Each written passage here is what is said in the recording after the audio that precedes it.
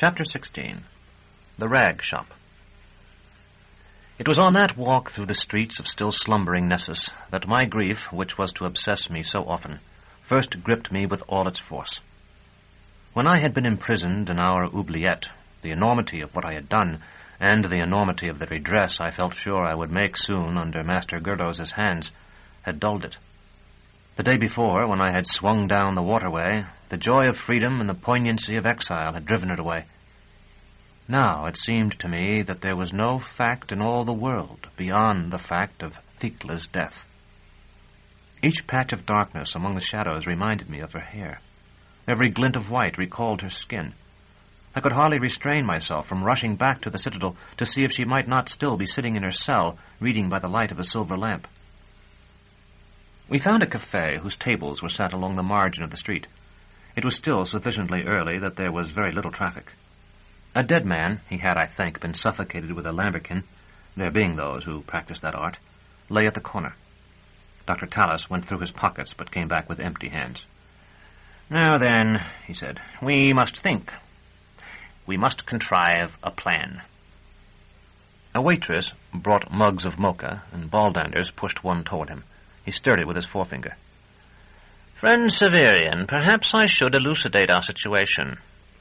Baldanders, he is my only patient, and I hail from the region about Lake Diaturna.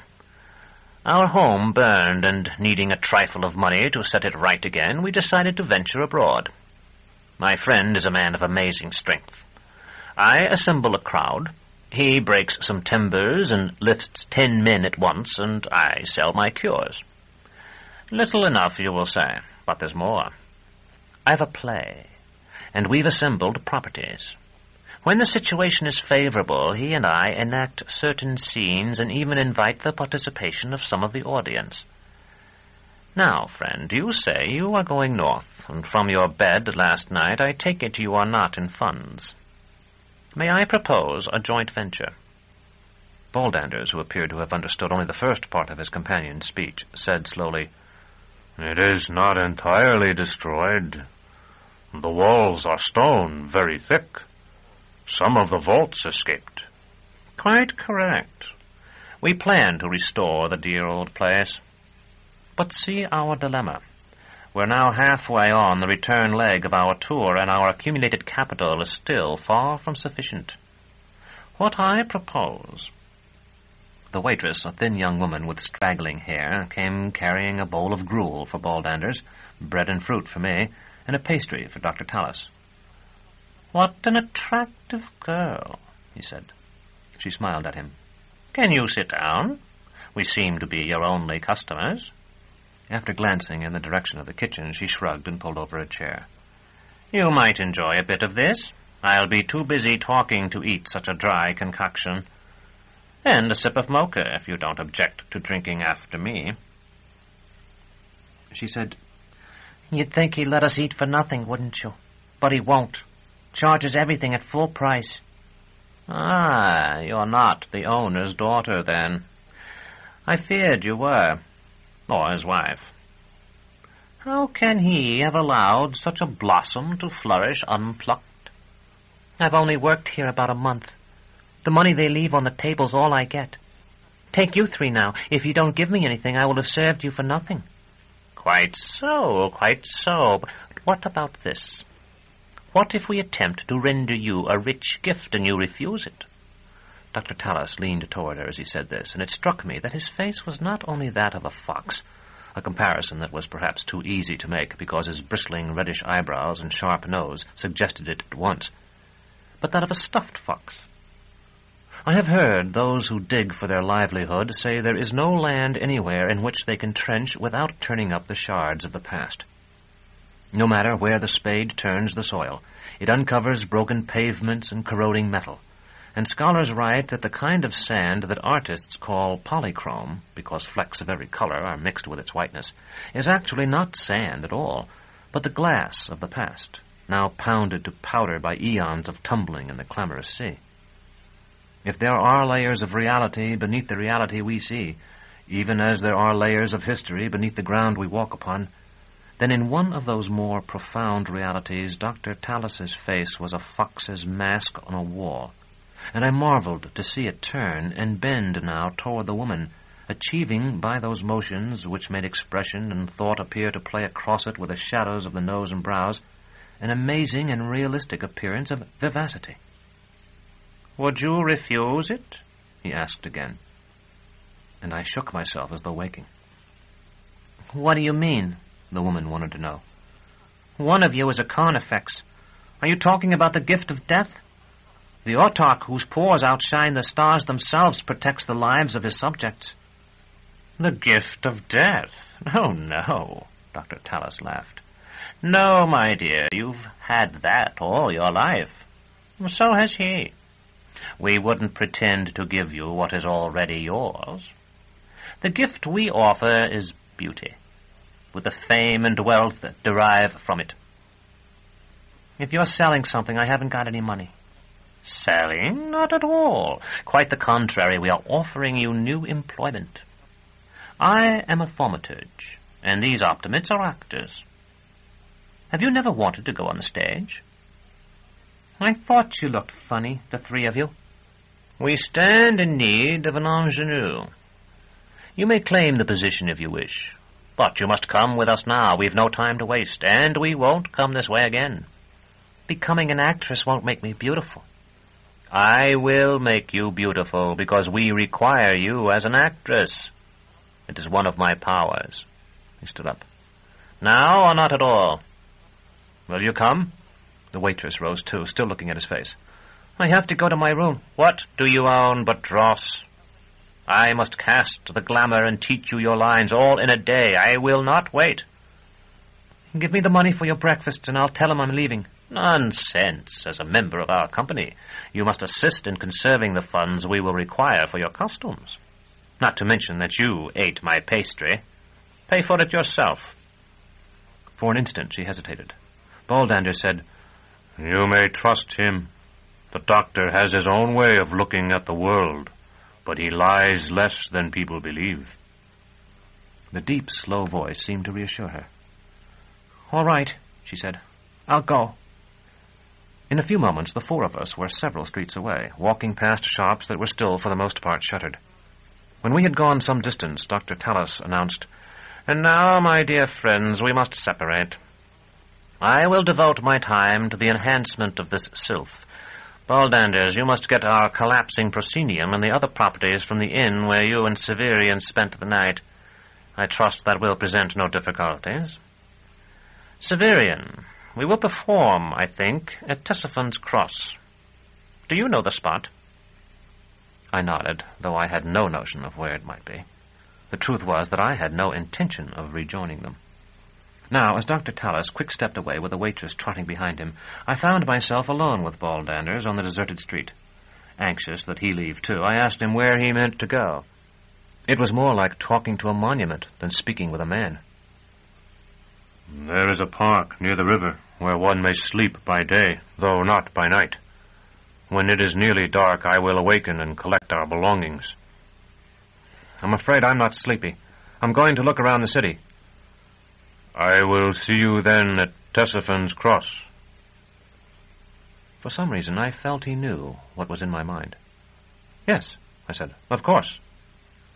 His eyes were dull as an ox's as he turned away to lumber with long steps toward Gial. Since Baldander's Park lay east and Dr. Tallis had taken the waitress west, I resolved to walk north, and so continue my journey toward Thrax, the city of windowless rooms. Meanwhile, Nessus, the city imperishable, the city in which I had lived all my life, though I had seen so little of it, lay all about me. Along a wide, flint-paved avenue I walked, not knowing or caring whether it was a side street or the principal one of the quarter. There were raised paths for pedestrians at either side, and a third in the center, where it served to divide the northbound traffic from the southbound. To the left and right, buildings seemed to spring from the ground like grain too closely planted, shouldering one another for a place. And what buildings they were!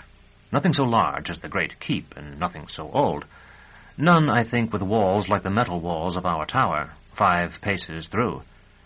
Yet the citadel had nothing to compare with them in colour or originality of conception, nothing so novel and fantastic as each of these structures was, though each stood among 100 others. As is the fashion in some parts of the city, most of these buildings had shops in their lower levels, though they had not been built for the shops, but as guild halls, basilicas, arenas, conservatories, treasuries, oratories, artellos, asylums, manufactories, conventicles, hospices, lazarets, mills, refectories, deadhouses, abattoirs, and playhouses.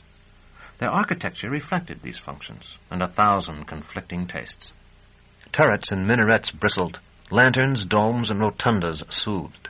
Flights of steps as steep as ladders ascended sheer walls, and balconies wrapped facades and sheltered them in the parterre privacies of citrons and pomegranates. I was wondering at these hanging gardens amid the forest of pink and white marble, red sardonyx, blue, grey, and cream, and black bricks, and green and yellow and Tyrian tiles, when the sight of a lansquenet guarding the entrance to a caserne reminded me of the promise I had made the officer of the peltasts the night before. Since I had little money, and was well aware that I would require the warmth of my guild cloak by night, the best plan seemed to be to buy a voluminous mantle of some cheap stuff that could be worn over it. Shops were opening, but those that sold clothing all appeared to sell what would not fit my purpose, and at prices greater than I could afford. The idea of working at my profession before I reached Thrax had not yet occurred to me. If it had, I would have dismissed it, supposing that there would be so little call for a torturer's services that it would be impractical for me to seek out those who required them. I believed, in short, that the 3 Asimis and the Orichalks and Aes in my pocket would have to carry me all the way to Thrax, and I had no idea of the size of the rewards that would be proffered me. Thus I stared at balmacans and surtous, dolmans and jerkins of paduasoy, matelasse, and 100 other costly fabrics without ever going into the places that displayed them, or even stopping to examine them. Soon my attention was seduced by other goods. Though I knew nothing of it at the time, thousands of mercenaries were outfitting themselves for the summer campaign. There were bright military capes and saddle blankets, saddles with armored pommels to protect the loins, red forage caps, long shafted kettons, fans of silver foil for signaling, bows curved and recurved for use by cavalry, arrows in matched sets of 10 and 20, bow cases of boiled leather decorated with gilt studs and mother-of-pearl, and archers' guards to protect the left wrist from the bowstring. When I saw all these, I remembered what Master Palamon had said before my masking about following the drum, and although I had held the matrosses of the citadel in some contempt, I seemed to hear the long rattle of the call to parade and the bright challenge the trumpets sent from the battlements. Just when I had been wholly distracted from my search, a slender woman of 20 or a little more came out of one of the dark shops to unfasten the gratings. She wore a Pavonine brocade gown of amazing richness and raggedness, and as I watched her, the sun touched a rent just below her waist, turning the skin there to palest gold. I cannot explain the desire I felt for her then and afterward. Of the many women I have known, she was perhaps the least beautiful. Less graceful than her I have loved most, less voluptuous than another, less virginal far than Thecla. She was of average height, with a short nose, wide cheekbones, and the elongated brown eyes that often accompany them. I saw her lift the grating, and I loved her with a love that was deadly and yet not serious. Of course I went to her. I could no more have resisted her than I could have resisted the blind greed of Uerth if I had tumbled over a cliff. I did not know what to say to her, and I was terrified that she would recoil in horror at the sight of my sword and fulligin cloak. But she smiled, and actually seemed to admire my appearance. After a moment, when I said nothing, she asked what I wanted, and I asked if she knew where I might buy a mantle. "Are you sure you need one?" Her voice was deeper than I had expected. "You've such a beautiful cloak now. May I touch it?" "Please, if you wish to." She took up the edge and rubbed the fabric gently between her palms. "I've never seen such a black. So dark you can't see folds in it. It makes my hand look as though it's disappeared. And that sword, is that an opal?" "Would you like to examine that, too?" No, not at all. But if you really want a mantle." She gestured toward the window, and I saw that it was filled with articles of worn clothing of every kind, jalabs, capotes, smocks, simars, and so on. "Very inexpensive. Really reasonable. If you'll just go in, I'm sure you'll find what you want." I entered through a jingling door, but the young woman did not, as I had so much hoped she would, follow me inside. The interior was dim, yet as soon as I looked about, I thought I understood why the woman had not been disturbed by my appearance. The man behind the counter was more frightening than any torturer. His face was a skeleton's, or nearly so, a face with dark pits for eyes, shrunken cheeks, and a lipless mouth. If it had not moved and spoken, I would not have believed he was a living man at all, but a corpse left erect behind the counter in fulfillment of the morbid wish of some pet.